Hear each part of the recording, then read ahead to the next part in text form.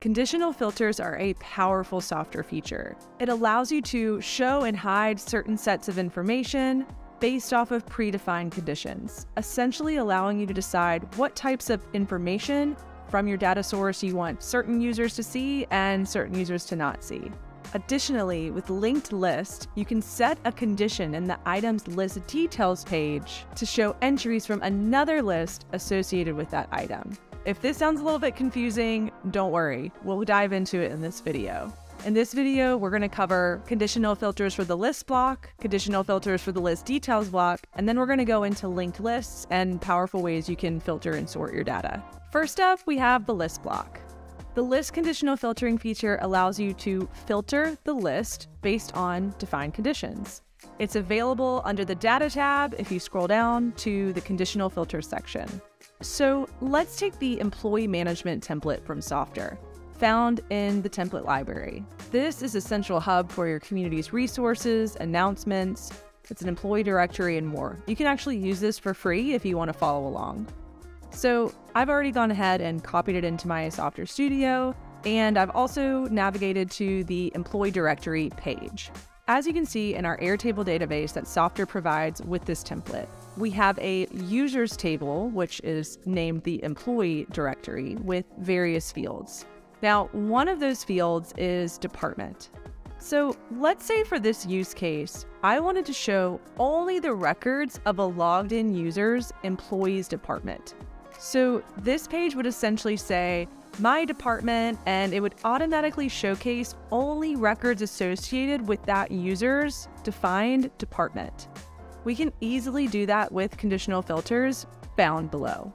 First up under conditional filters, we have show list items that match any or all of the following conditions. I'm actually going to pop over to another template I've been working in to show you what this looks like. So you can add as many conditions that are required, and if you do, they'll be joined by an or if you've chosen any, or an and if you've chosen all. So you can get super specific with your conditional filters. So for this, I'm actually going to just choose all. Moving on, let's see how the condition is configured. There are 3 fields in the condition settings. The first one is select field. So here you will need to select a field from the Airtable base for which the condition will be defined. So as we remember, we want to filter for department, right? So I'm going to choose department. Great. Next is the condition. So you have a lot to choose from. They're pretty self-explanatory, right? Especially if you're familiar with Airtable.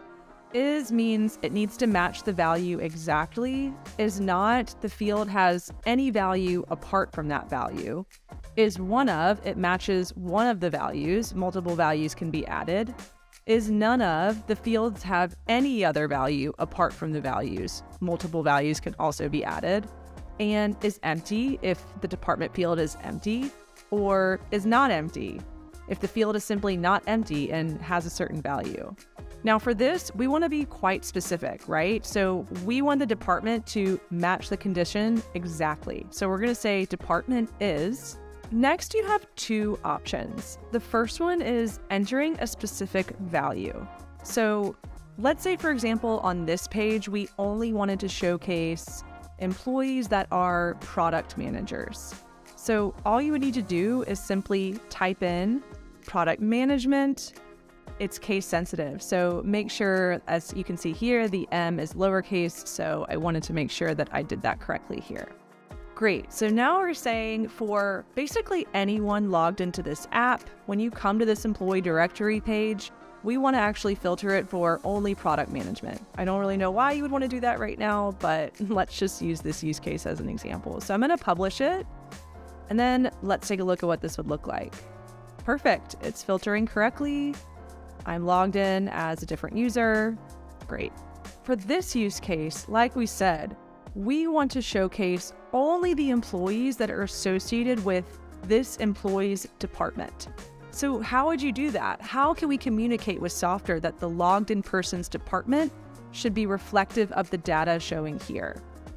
Well, we do that through logged in users parameters. So I'm going to X out of that value that I entered manually, and I'm going to click the down arrow, and you'll see here logged in users as an option. So the logged in users parameter allows you to set a condition to filter the list for that logged in user, so that each user only sees entries that are related to him or her. So by default, you'll have email and email domain as an option, but since we've connected our Airtable base to this list block, we have all of our fields available to us.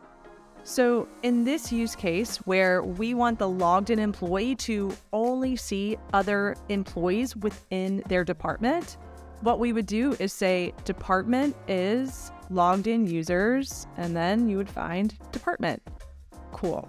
All right, let me publish that, and then let's quickly view this as an employee. So I'm going to choose Robbie Pritchett from our users table, and Robbie is in engineering. So if this worked correctly, then when we copy and paste this, we are viewing the app as if we're Robbie, and we should only see employees under the directory that are in engineering. Perfect. So it worked. Now let's move on to using conditional filters with the list details block.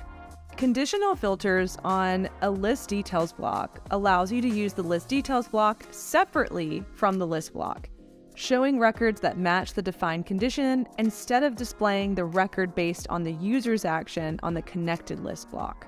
So for instance, you can apply a conditional filter to the details block as a user profile section, where only the logged in user can see their record. Let me just show you visually what this looks like. Let's say like in this employee directory, we want to create an employee profile page that when the employee is logged in, they can essentially navigate to a profile tab and see all of their information. But of course, we want Softr to identify which record to pull based off of the logged in user's conditions.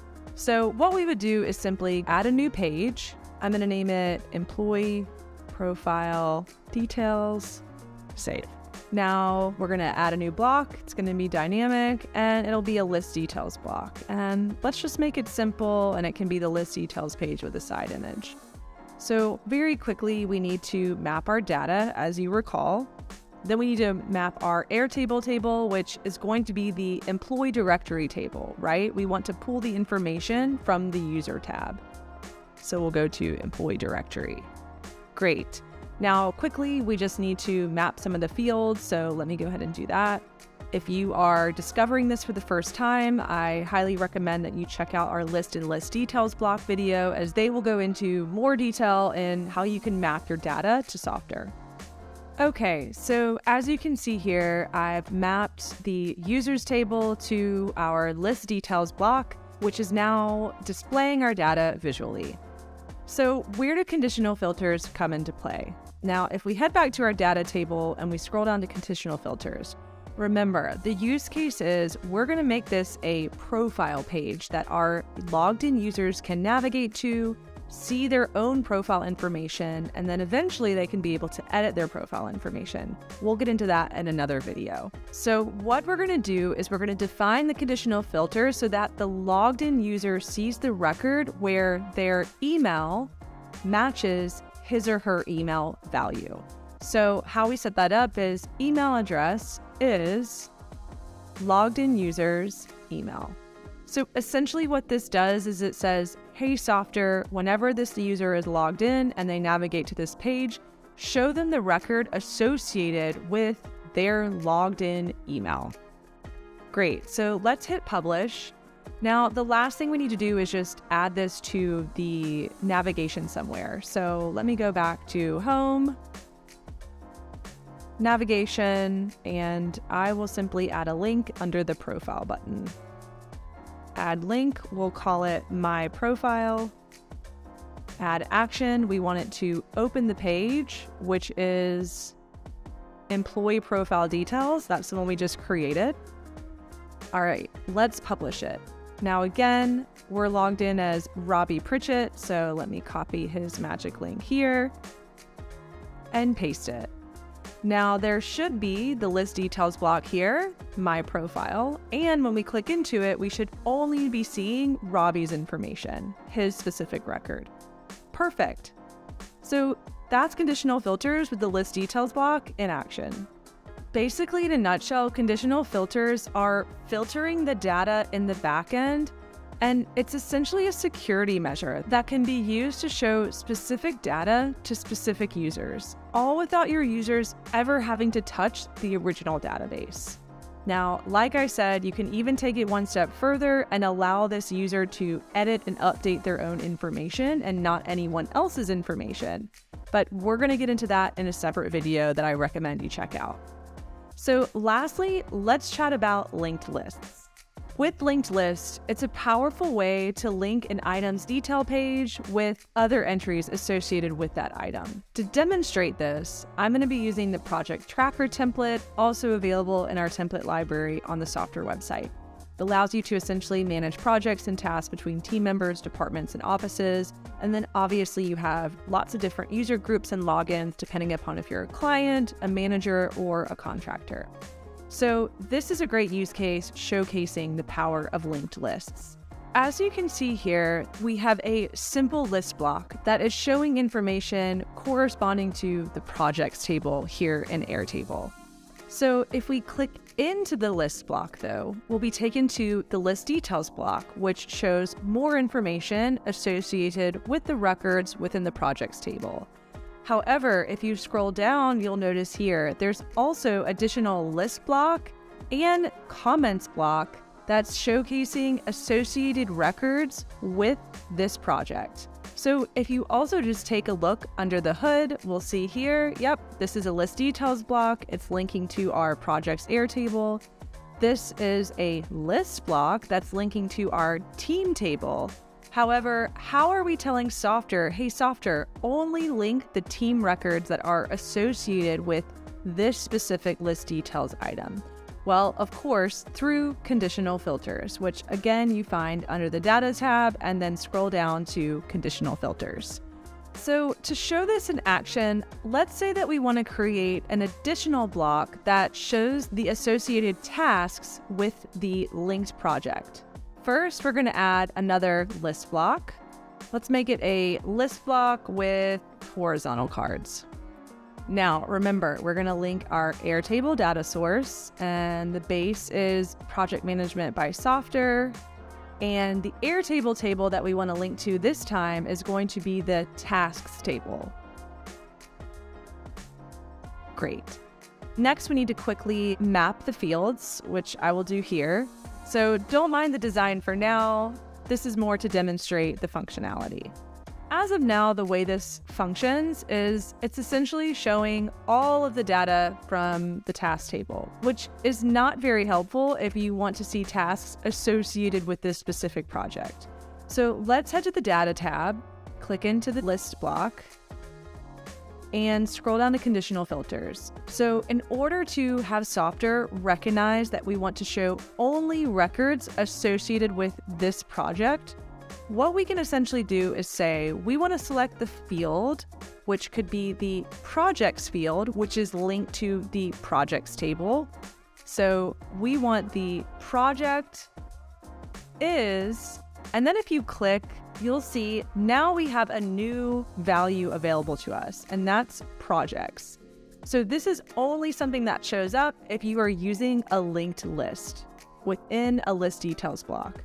So we'll click into project, and we want it to be the project name. So that's going to identify it by saying, show us the tasks that are associated with this project name, which is website audit. So let's publish that and take a look. If we pop over into the site, let's click on rebranding. We can see the list details block here is showing us more information about that project. Great. The team is only showing team members associated with the rebranding, and our newly implemented tasks are showing only the tasks associated with, as you can see here, the rebranding record. So this is a really powerful way you can showcase specific data that's dependent upon the linked list details block as shown here.